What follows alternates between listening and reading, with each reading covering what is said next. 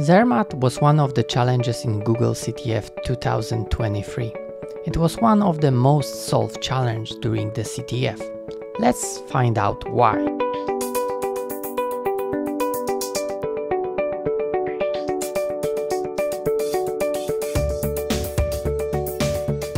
Description of the challenge reads: Roblox made Lua packing popular. Since we'd like to keep hanging out with the cool kids, here's our take on it. Let's download the attachment and unpack it.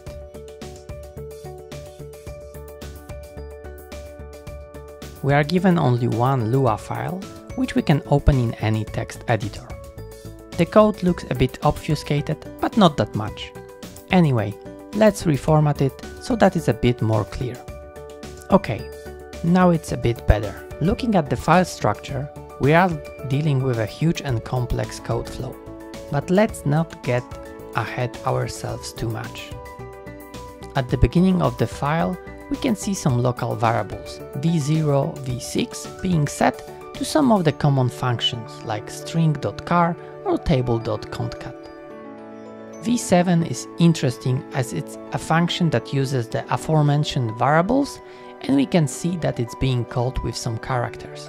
It looks like it's a string decryption routine. Let's put that part into Lua compiler and run it with one of the values. We got 2 number. That confirms our suspicion. Let's run that for the rest of the calls to v7 in this file.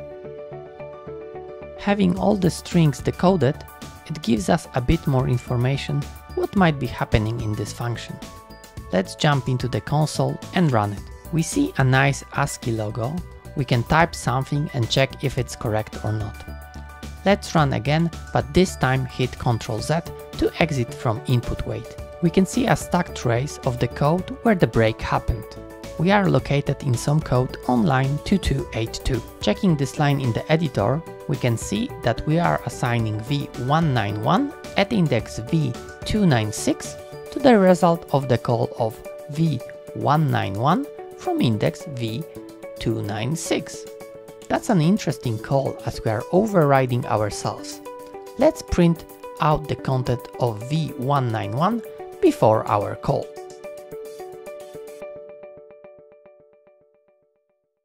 That's not that much helpful, but maybe we can do something about it. A quick check on Stack Overflow gives us a helper function that prints the contents of the table in a much more readable fashion. Let's copy it to our file and use it instead of our print.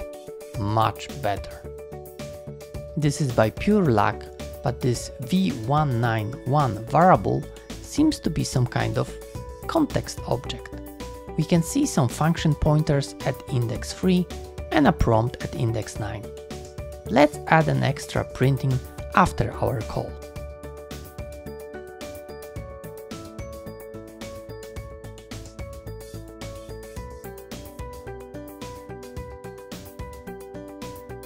Nice! We have our input store at index 8, where before there was a function. It feels like we are getting closer.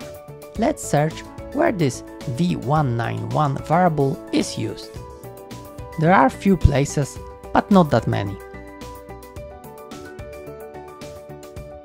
Let's add printing there.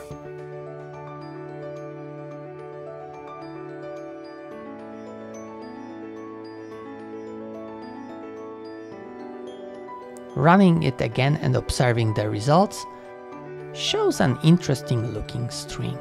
Reconstructing it gives us something that looks like a flag. Checking it in the binary shows that this is in fact our flag. Win.